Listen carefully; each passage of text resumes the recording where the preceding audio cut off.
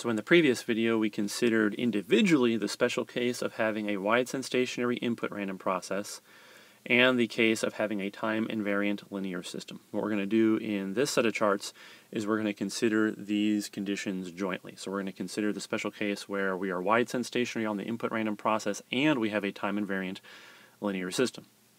So if you recall, back when we did the wide-sense stationary case, we ended up with this kind of simplified expression for the cross-correlation function between y and x. It was equal to this integral expression, and it basically looked like a convolution integral on this second coordinate.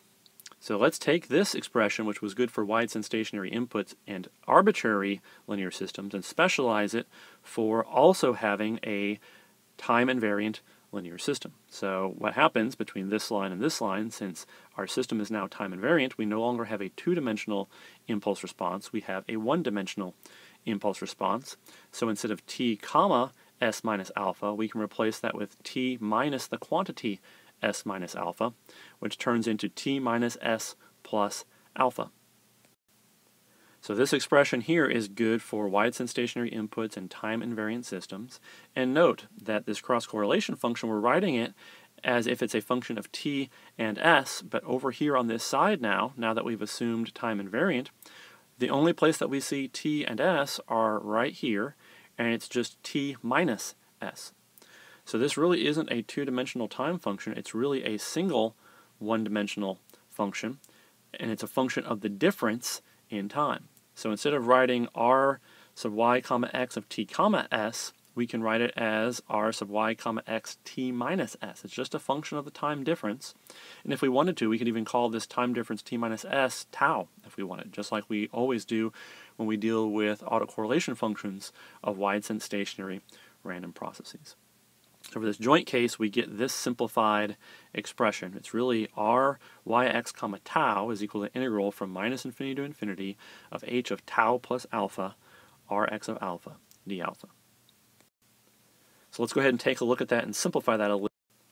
So let's go ahead and simplify that expression that we ended up with on the previous chart. We had the integral from minus infinity to infinity of h of t plus alpha rx of alpha. Let's rewrite this just a little bit and we'll get a much simplified expression. I'm going to let z equal negative alpha. So from this line to this line, I'm going to do a change of variables, and it's very similar to the change of variables we've done in the last two videos. If z is equal to a negative alpha, instead of having alpha here, I have negative z. Instead of having alpha here, I have negative z. That means that dz is equal to a negative d alpha, so that's why I get a minus sign here and a dz here. When alpha was equal to a positive infinity, that means that z is equal to a negative infinity. And when alpha was equal to a negative infinity, that means z is equal to a positive infinity. So I end up with this integral right here. So note that I have the autocorrelation function evaluated at a negative z, but autocorrelation functions are always even functions. So instead of writing rx of negative z, I can replace that with rx of z. I haven't done anything there.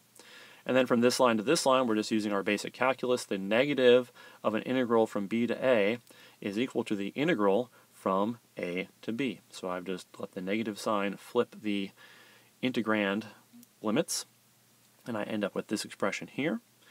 And if I wanted to, I could flip out and go back to some dummy variable alpha. Don't really need to, because looking at this, we can tell what's going on here. This is just convolution. This is convolution of h with the autocorrelation function.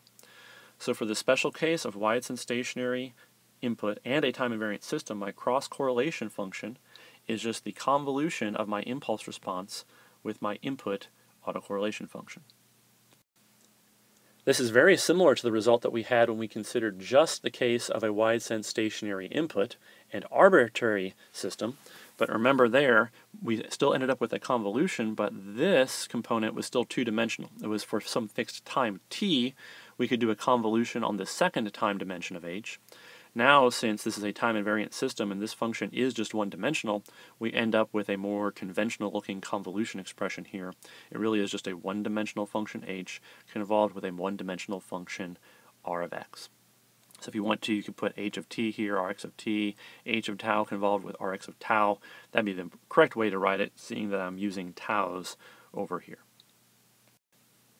So the cross-correlation function ry of x simplifies quite a bit. The second thing that we did in our last video is we considered just the case of time invariant. And if you remember, we ended up with kind of this double integral expression, double integral h of alpha, h of beta, and then we still had an autocorrelation function that was two-dimensional because we did not assume anything about the random process. So let's use this as our starting point. If you go compare this to the exact equation we came up with last time, I think I interchanged the use of alpha and beta. So I think it was like t minus beta s minus alpha or something like that, but those are just dummy variables essentially. It doesn't really change the main result. Its form looked exactly like this. If we now assume, in addition to being time invariant, that we're also a wide-sense stationary input, we know how that simplifies the autocorrelation function. Instead of a two-dimensional time function, we can write it as the difference between the first time coordinate and the second time coordinate. So from here to here, I replace t minus alpha comma s minus beta with t minus alpha minus the quantity s minus beta. So after you distribute the negative sign, it turns into minus s plus beta. So I'll end up with this double integral expression right here. Again, notice on the left here we're saying that the output autocorrelation function is a two-dimensional time function of t and s. But over here on the right, the only spots that I see t and s are right here, and we see that it's only a function of the time difference t minus s. So again, instead of writing r of t comma s, I could write it as a single dimensional function t minus s, or r sub y of tau.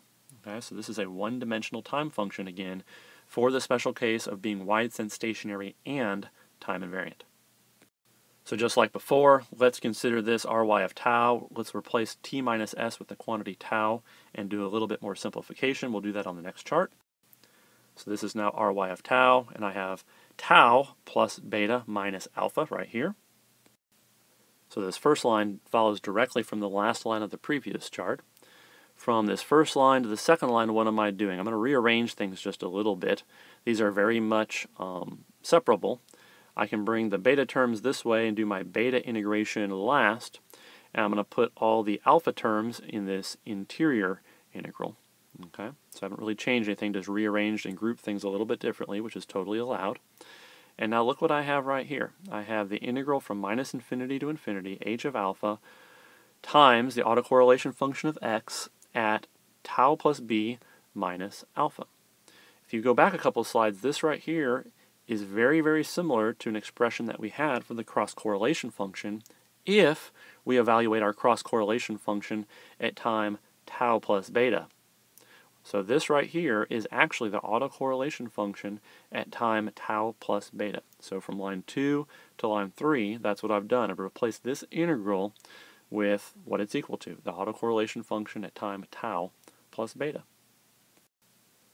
And now we're really close to having a final expression for our autocorrelation function. At this point, we have the autocorrelation function of y at time tau is equal to this single integral expression. What we're going to do now is we're going to work on that integral expression, doing some math on the board, and we'll wrap up solving for a compact autocorrelation function expression for that integral. So we'll do that in the next video.